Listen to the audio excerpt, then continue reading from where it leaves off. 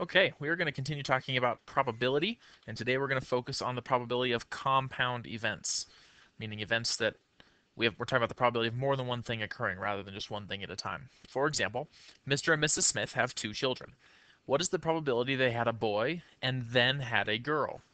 Okay, so option number one, in order to figure this out, is just list it, right? So we've got first kid could be a boy, second kid could be a boy, first kid could be a boy, second kid could be a girl, or first kid's a girl, second kid's a boy, or both kids are girls, right? So those are the only options that we have for having two children: boy boy, boy girl, girl boy, or girl girl. How many of them have the probability of having a boy and then having a girl? Well, that's got to be just this one, right? That's one positive outcome out of four total outcomes, so 25%.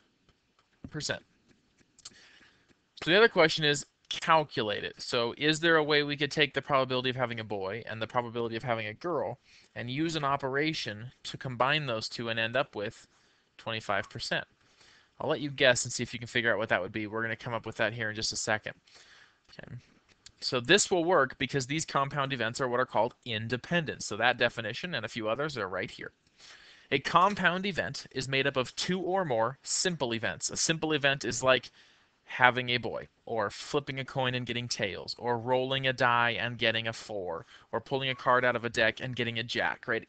One thing happening is a simple event. A compound event is two of them, like rolling a 3 and flipping heads. That's a compound event where we have two different things that need to happen.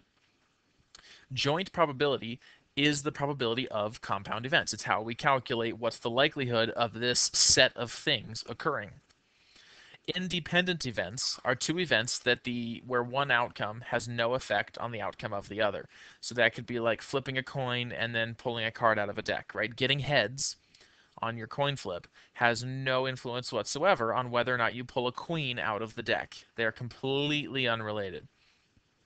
Dependent events happen when the outcome of one does have an effect on the other. So if you think about you're pulling marbles out of a sock, and there's four blue ones and three red ones, right? So a dependent event would be pulling two marbles out but not replacing the first one. So if I reach into the hat or the sock or whatever and I pull out a blue marble, the probability of the next marble being blue has changed because I've taken a marble out, right? The set of possible outcomes has changed. So when the first outcome influences the second event, that is a dependent event. One event depends on the other. Two events are independent if the outcome of one has no effect on the outcome of the other. Okay, go ahead and pause this if you need a second. Otherwise, I'm going to keep moving to figure out which operation we need to combine independent events. Okay. So if two events are independent, then the probability of both events occurring is the product of the probability of A and the probability of B. Product, remember, obviously, the answer to a multiplication problem. So if I want to know what the probability of A and B happening is, I'm going to multiply the probability of A times the probability of B. So the idea of having a boy and then a girl, probability of having a boy, 1/2. The probability of having a girl as your second child has nothing to do with the first one. So the probability of having a girl, also 1/2. If I multiply those two together, I get 1/4, or the 25% we had before, right? So this is why that works. If two events are dependent, then the probability of both events occurring is the product of the probability of A and then the probability of B, but after A has occurred. That will make more sense when we see an example. Again, I'm going to keep moving. Pause this if you need some more time with this slide. So state whether each event is independent or dependent, and then calculate its probability. So number one, we roll two dice. Find the probability you roll a 6 and an odd number. So does the outcome of one of the dice have any impact on the outcome of the other one? It shouldn't, right? Getting a 3 on one of the dice does not mean I can't get a 3 on the other one, for example. So let's look at the probability of the first thing. So roll a 6. Well, there's only one 6 on the die, and that's out of 6 total possibilities. So the probability of rolling a 6 is 1/6. And then rolling an odd number. Well, the odd numbers on a die are 1. Let's see. All the numbers are 1, 2, 3, 4, 5, 6. Right? So the odd numbers are 1, 3, and 5. So there are 3 positive outcomes and 6 total. To calculate the joint probability, we're going to multiply those. 1 times 3 is 3. 6 times 6 is 36. So that's 1 out of 12. If we find the decimal, 1 divided by 12, we're going to end up with 0.083 repeating, or approximately 8.3%. Repeating third percent, really. Okay. Those are independent events because the outcome of the first die has nothing to do with the second one. Number 2, you draw 3 cards from a deck without replacing. This is super important. So we're going to draw a card. We're going to hold it while we draw another card. So we're changing the deck each time we draw, right? So we want the probability of getting the 3 cards in this order. So first, before we do that, we got to talk a little bit about a deck of cards. There are 4 suits, right? We've got diamonds. This is probably not going to go well. We got clubs. Then we have hearts and spades.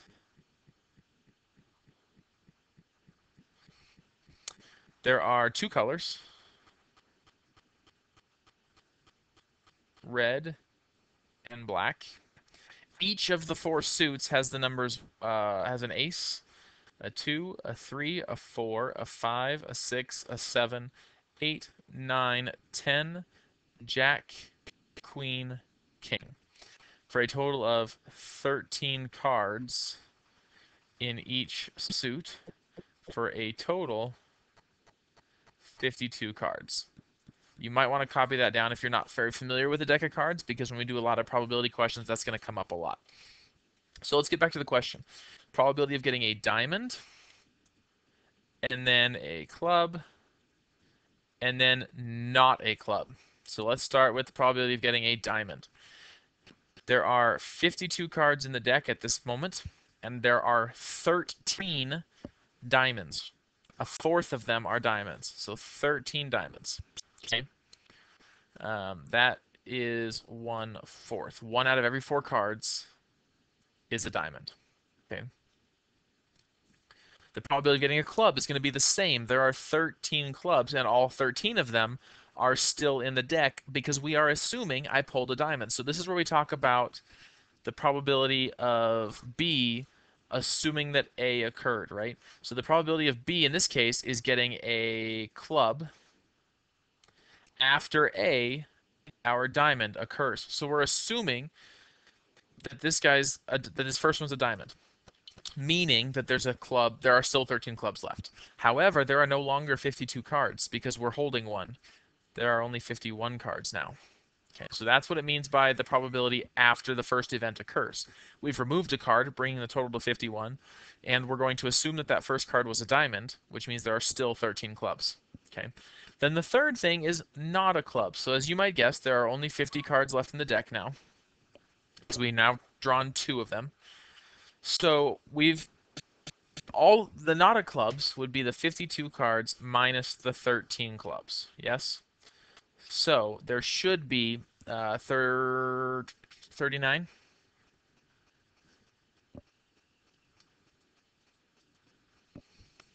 Should be 39 cards that are not clubs. We've pulled one of the not clubs out, right? Because we have a diamond. The other card we pulled was a club, so it did not affect this number. So there should be 38 not clubs left. We took out a diamond, so there's 12 diamonds. We've got all 13 spades. We didn't pull out any spades. And we have all 13 hearts. Okay. So now we want to try and reduce these as much as we can. Now, obviously this one was easy. Let me change colors again here. All right, can you see this? Yeah. This one was easy. So we're going to have 1/4. I wouldn't reduce unless it's obvious, right? So 13 out of 51, that's going to stay that way.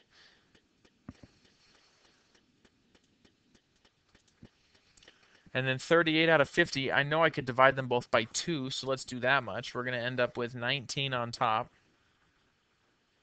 and 25 on the bottom. Okay, we're going to multiply all those together because we want the probability that all 3 of these things happen. So 1 times 13 times 19 is going to be 247 on top. And 4 times 51 times 25 for the bottom is exactly 5,100. Now we want the percent probably, because that decimal or that fraction doesn't really mean anything to me. So 247 divided by 5100 is going to give me 4 let's do this, 0.04843. So we'll make that equal to there, and then that's approximately 4.43%. So the chances of drawing 3 cards from a deck that are a diamond, then a club, and then not a club are about 4.4%. So it's only going to happen about 4 times if you try it 100 different times. Okay. This one's going to be a yo-yo, so let's see how well we're picking up on this stuff. This one seems like it might be a bit of a trick, so read it carefully. State whether each is independent or dependent, and then calculate the probability. So, a search and rescue team believes there is a 40% chance a plane went down in the following area. What is the probability that it went down in this area and then landed in the forest? So go ahead and pause this, take a minute or two, and figure out whether it's dependent or independent, and then find the probability. I'm just going to write independent or dependent while you work.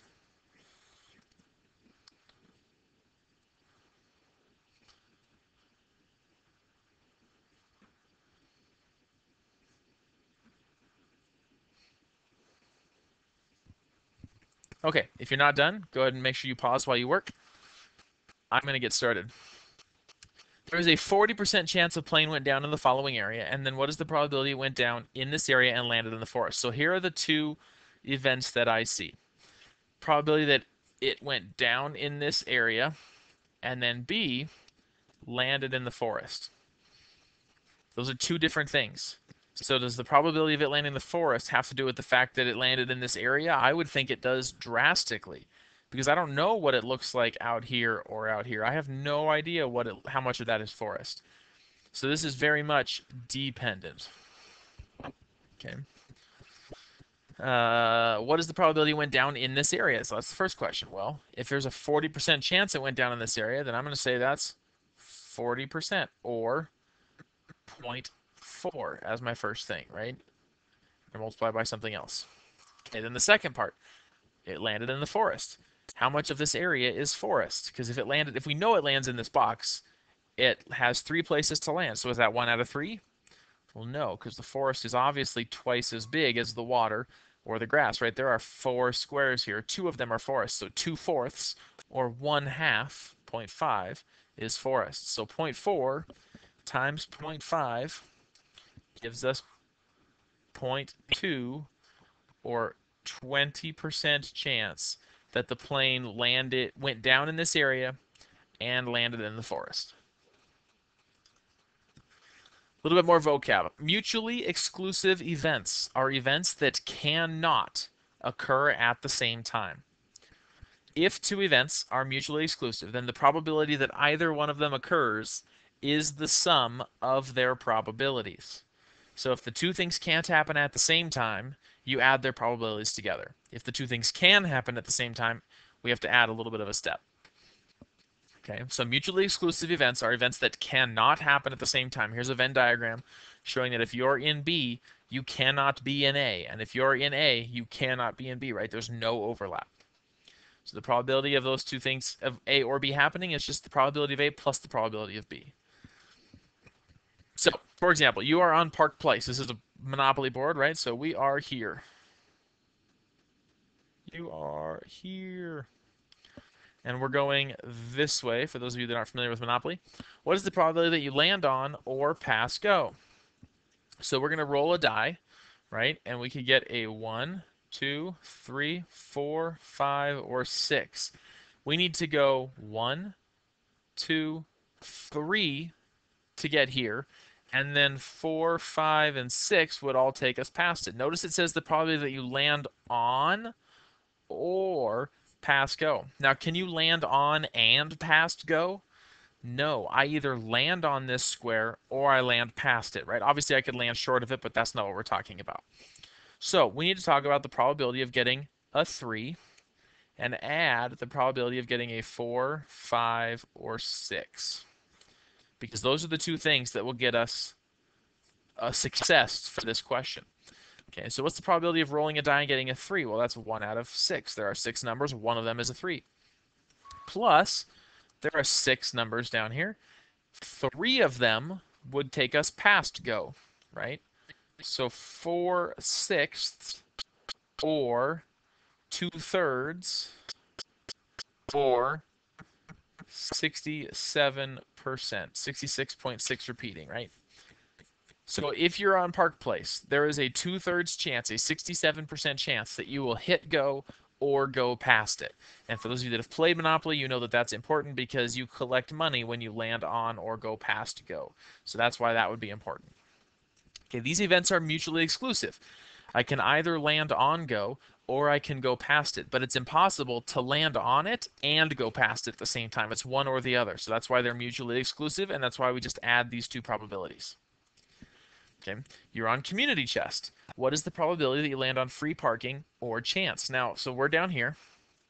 This is us. We want to know what are the chances of landing at free parking or at chance, and we're going this way. Excuse me. So we need to figure out what number do I need to roll to get to free parking. Well, that'd be a 1, 2, or a 3. And then to get to chance, I need to get a 5, right? Can I land on free parking and chance? Nope, that's not how board games work. So I need the probability of getting a 3 and add the probability of getting a 5. So one thing we should talk about is this notation. It looks kind of like function notation. When we're talking about probability, we use it to show the probability of getting a 3 or the probability of getting a 5. Okay. So what's the probability of rolling a 3? Well, that's 1 out of 6. And we're going to add the probability of getting a 5, which is 1 out of 6. One thing that I will caution you to be aware of, this is not 3 out of 6, right? You might be incorrectly tempted to write a 3 out of 6 because we're trying to roll a 3, or to write a 5 out of 6 because we're trying to roll a 5. Just keep reminding yourself, I want the number of successes over the number of total possibilities. So how many ways are there to get a 3? 1. How many ways are there to get a 5? 1. Gives me a total of 2/6 or 1/3 or 33.3%. Okay. But what if I asked you to find the probability of drawing a card from a deck and asking you the probability of drawing a 2 or a diamond? Now these are not mutually exclusive because a card can be both a 2 and a diamond at the same time. This Venn diagram, I think, does a really good job of explaining that, because if you look carefully, there should be 4 2s in the deck, right? One for each suit. A spade, a club, a heart, and a diamond. And there are 13 diamonds. Ace, 2, 3, 4, 5, 6, 7, 8, 9, 10, Jack, Queen, King. The 2 of diamonds exists in both circles. It is a 2 and it is a diamond. So the probability of drawing a 2 or a diamond gets a little bit trickier. We have the probability of drawing a 2, and we're going to add the probability of drawing a diamond. The problem, that's a terrible diamond, I'm sorry. The problem is the 2 of diamonds is in both circles. So we counted it once here and a second time here, right? And I can't have the same card being counted twice. So what we're going to have to do is subtract the probability that both things happen. So subtract the probability of the 2 of diamonds. So let's look at what this looks like. Probability of drawing a 2. Well, there are 4 2s and 52 cards, right? And the probability of drawing a diamond. There are 13 diamonds and 52 cards. But the 2 of diamonds is counted here, right? Because one of the 4 2s is the 2 of diamonds. The 2 of diamonds is also counted over here because it's one of the 13 diamonds. So we need to subtract the chances of getting the 2 of diamonds, there's only one of those, out of the 52 cards. So what we're going to end up with is 4 plus 13, which is 17, minus 1, which is 16 out of the 52. Remember, the denominator doesn't change when we add or subtract fractions. It has to be a common denominator. So this could be 8 out of 26 or 4 out of 13. So there's a 4 in 13 chance. If I turn that into a decimal, 4 divided by 13, we're getting a 30.76. So 30.8% chance that I will draw a 2 or a diamond. Not the 2 of diamonds. That's a 1 in 52 chance. But the probability of drawing a 2 or a diamond is actually pretty high. It's going to happen about 1 out of every 3 times. Okay, so the difference between this one, where we just add the 2 probabilities, and this one, where we add the 2 probabilities and then subtract the probability of them both happening, this is because these are not mutually exclusive, right? Not mutually exclusive. These are mutually exclusive. These cannot both happen. These can both happen. Okay. So, like we just talked about, the probability of A or B happening when they are not mutually exclusive is the probability of A plus the probability of B minus the probability of A and B. And to do this, it's the probability of A times the probability of B, right? Because that's a compound event with an and. So, kind of the key I would leave you with here is in probability, if you see the word and, you're going to multiply. If you see the word or, you're going to add and maybe subtract. It depends on if it's not mutually exclusive.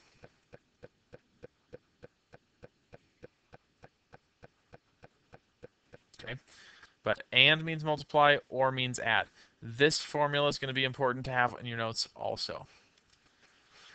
So you draw a card from a deck, state whether it's mutually exclusive or not, and then calculate. So the probability of drawing a 7 or a jack. So think for a second and decide, is it theoretically possible to pull out one card and get one that is a 7 and a jack?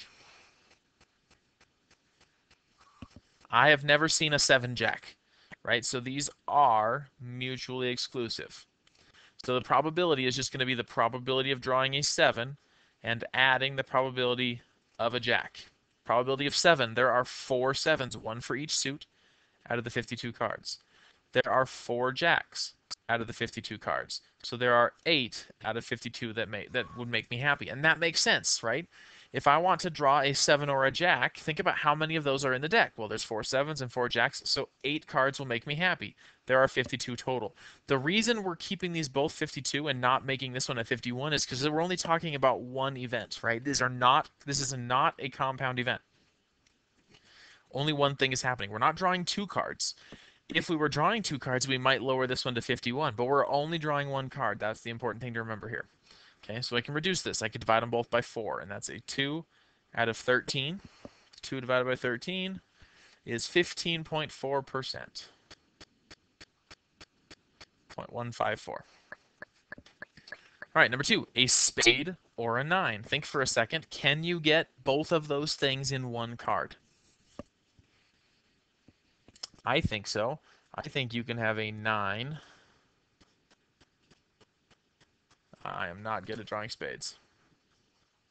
That's not going to get, we're not going to even try it. The 9 of spades, how about that? So, I need the probability of drawing a spade plus the probability of drawing a 9 minus the probability of drawing the 9 of spades, because it is possible to get both of these things at the same time. How many spades are there in the deck? There should be 13, right? How many 9s are in the deck? Well, there should be 4 of them. So this would make it look like 17 cards in the deck will make me happy. But remember, one of those we just counted twice. There's only 13 spades total. One of them is the 9, so I need to subtract the 1 card in the entire deck that is the 9 of spades. So I'm going to get 16 out of 52, or divide them both by 4. 4 out of 13, which we did this once before, but 4/13 is 30.8%. You get 0.30769. So it rounds that up to 30.8. Okay? All right, last one. State whether this is mutually exclusive or not, and then calculate. So quality control for a TV manufacturer has determined that 3% of its TVs have video problems, 1% experience audio problems, and 0.2% experience both video and audio problems. What is the probability that a TV will experience either video, there's the keyword, or audio problems? Okay, so take a second and try and figure out if this is a mutually exclusive situation or not mutually exclusive, and then figure out the probability that a TV has video or audio problems. Pause it and then come back. Okay, so hopefully you first figured out that these are not mutually exclusive. You could have video and audio problems. So I need the probability of video problems minus the probability, plus the probability of audio problems minus the probability of both. So the probability of video problems is 3%, so 0.03. Probability of audio problems is 0.01, 1%. There's the 3%. Minus 0.02% both. So that's 0.002. Okay. So 0.03 plus 0.01 minus 0.002 should give you 0.038 or 3.8%. Now the question, why would they care? Notice it says which might affect the warranty. They're going to offer a warranty on their TVs and say, hey, we guarantee that these TVs work just fine. They want to know, they're going to tell you that you can replace it for free, but they want to estimate how many they're going to have to replace. Because they're going to lose money on that. So they want to have an idea of how much they're going to have to spend replacing broken TVs. So it's important to them to know what percent are going to come out with audio or video problems, because that means that 3.8% of their TVs are going to need to be replaced, and that's going to cost them money, right? 3% will have video problems, 1% will have audio problems, 0.2% will have both. So there's a total of 3.8% that are going to be broken in at least one way. Some of these might be broken in 2 ways, and some will just be broken in 1 way. You're on to homework. Good luck. Have a great day.